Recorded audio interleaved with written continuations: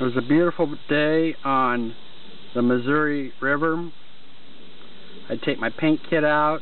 I brought a bunch of panel boards with me, and the juices were flowing, and I grabbed this board and I was painting this, and I really liked the scenery.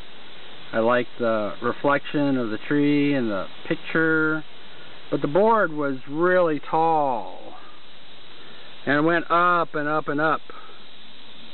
And so I painted clouds up here from what I saw, and I tried it, and I came home, and I kept looking at it later, and you know, I didn't care for the clouds. They weren't working. They didn't fit. They competed with what was down here.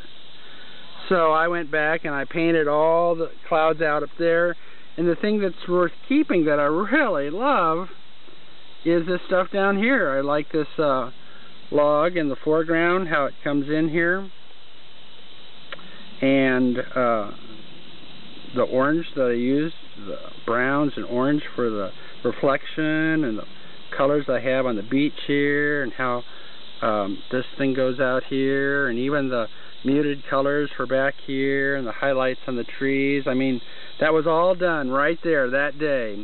Energies are flowing. But the sky, I mean,